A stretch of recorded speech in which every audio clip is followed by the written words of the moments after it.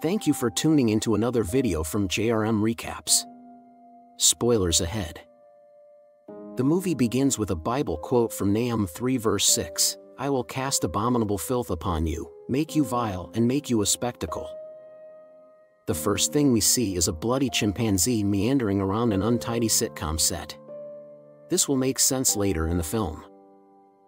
Otis Haywood Sr. and his son, Otis Jr., referred to as OJ, start their day by tending to the horses at their Hollywood ranch, Haywood's Hollywood Horses.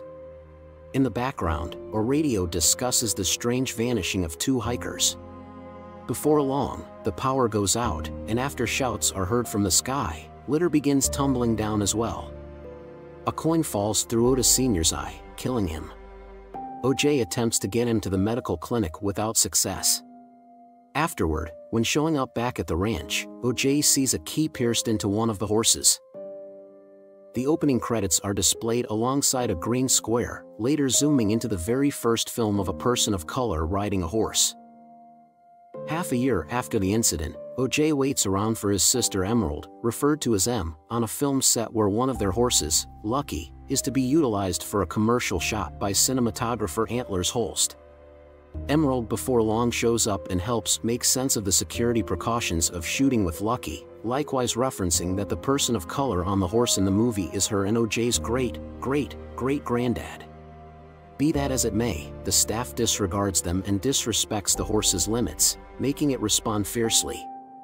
The Haywoods are terminated from the project, with a VFX horse supplanting Lucky instead.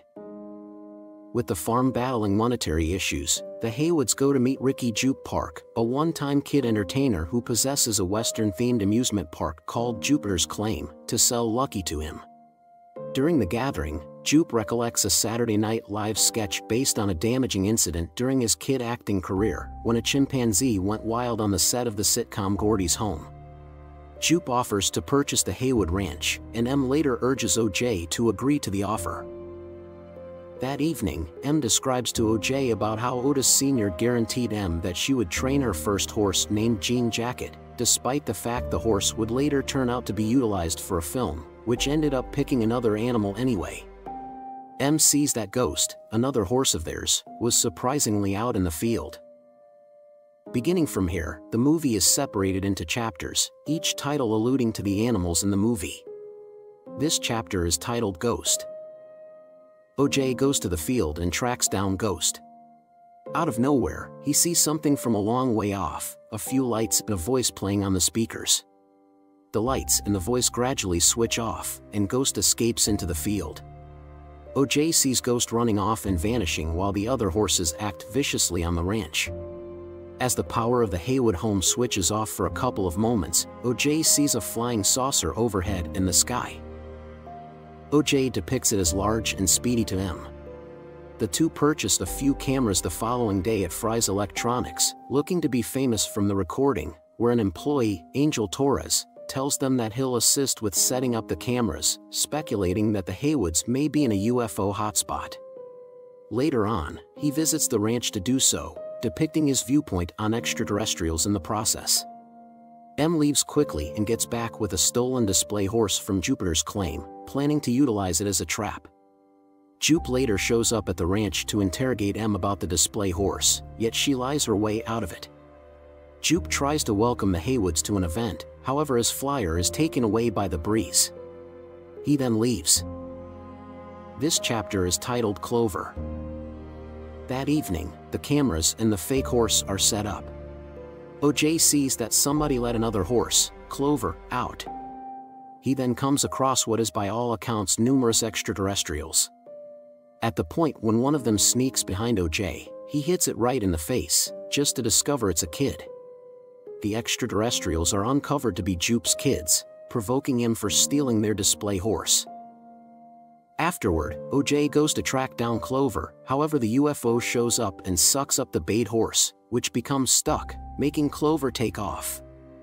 Angel, covertly watching their cameras at Fry's, lets him know that the UFO is in the cloud, and M yells at OJ to run. OJ figures out how to stow away securely, yet witnesses Clover getting sucked up as well. They neglect to get the recording they need, as a praying mantis had hindered the view on a camera that remained online, not impacted by the UFO. M advises OJ that they need to leave, however he lets her know that there's something more to this than they can imagine, and convinces her to remain and continue on with the plan. The following day, Angel shows up at the ranch once more, making sense that he rewinded through their recording and found a cloud that never moves, which may be the UFO's concealing spot. M contacts Antlers and attempts to get him to go along with them, however he declines, asserting that they'd never awaken from this fantasy about being famous.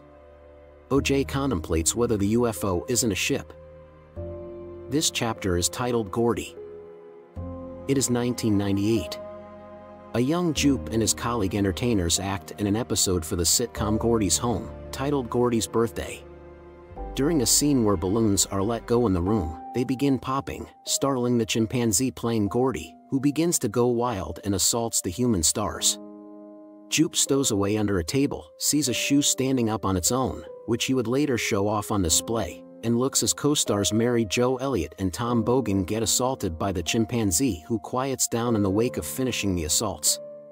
The chimpanzee sees Jupe and goes near him, utilizing sign language to ask what has transpired with the family. The chimpanzee puts his fist out for the duo's notorious fist bump, however before their connection, the chimpanzee is shot dead. Back to present time, Jupe contemplates the slaughter. His significant other, Amber, motivates him to get ready for an upcoming event, and assists him with recounting his lines. This chapter is titled Lucky.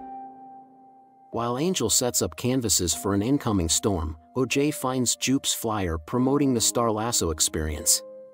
Concluding that this could include Lucky, he goes to Jupiter's claim to recover him. Meanwhile, the Star Lasso experience is beginning. Jupe informs the crowd regarding a night where he saw the UFO, and guarantees that they will leave differently in the wake of seeing the performance. The UFO shows up sooner than expected. Jupe uncovers a glass box that contains Lucky, intended to be sucked up for the show. Lucky will not leave the container, and the UFO shows up over the crowd, which includes Mary Jo Elliott, whose face has been deformed from the Gordy escapade. The camera centers around Jupe's stunned appearance as the shadows behind him portray the crowd being sucked up by the UFO. The interior of the UFO is shown, and it is uncovered to be an extraterrestrial itself, with the green square from the opening credits being its eye. Consequently, Jupe, his family, and the crowd are swallowed by the extraterrestrial, while yelling and the crushing of bones are heard in the backdrop. OJ shows up at the vacant Jupiter's claim and tracks down Lucky. Before the extraterrestrial comes back and attempts to suck OJ up, he is stuck and rendered unconscious by the stands of the arena. He awakens around evening time and sees Lucky unharmed, prior to putting the horse into his truck and heading off towards the ranch. He calls M and cautions her that the UFO is really a predatory extraterrestrial who sees the ranch and its surrounding parts as its domain, while Angel, attempting to leave the ranch, is required to look for shelter in the house. The extraterrestrial shows up over the Haywood house and heaves blood and garbage, to M and Angel's shock. OJ shows up at the house, yet his truck is shut down before he can get there, and the extraterrestrial goes over the truck and vomits out the display horse. The following morning, OJ gets M and Angel to escape in Angel's truck, and the extraterrestrial shows up once more. Remembering the previous occurrence with Lucky on the commercial set, OJ doesn't take a gander at the extraterrestrial and figures out how to live through the confrontation. They accomplish getting away effectively and go to Angel's condo. That evening, while having supper, OJ makes sense that the extraterrestrial feels tested when individuals look at it and then eats them. Meanwhile, Antlers hears a news report about the vanishing of the Star Lasso experience's crowd, and chooses to join OJ, M, and Angel. The following day, he visits their home and they start to develop a plan. Antlers will bring an old-fashioned camera that will not be rendered useless by the extraterrestrial, presently called Jean Jacket. The team will utilize tube man props to figure out where the extraterrestrial is. M will watch the area utilizing cameras, and OJ will lure Jean Jacket. This chapter is titled Jean Jacket. The following day comes and the scheme is set into motion. In any case, Ryder Muybridge, a TMZ journalist, illegally enters the area and stumbles off his motorcycle when Jean Jacket shuts it off. OJ tries to save Ryder but is forced to leave him to die when Jean Jacket shows up. OJ is able to draw away the extraterrestrial, assisting Antlers with recording it. However, Antlers concludes that the world doesn't warrant the recording and allows himself to be killed by Jean Jacket, ruining the recording in the process. After M and Angel endure their confrontation with Jean Jacket, it begins to unfurl into a colossal jellyfish-like configuration.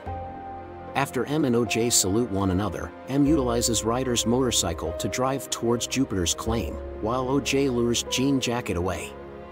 When arriving at Jupiter's claim, M untethers the park's massive balloon mascot and utilizes the winking well, an attraction that has an analog camera, to catch a photograph of Jean Jacket as it eats the balloon mascot.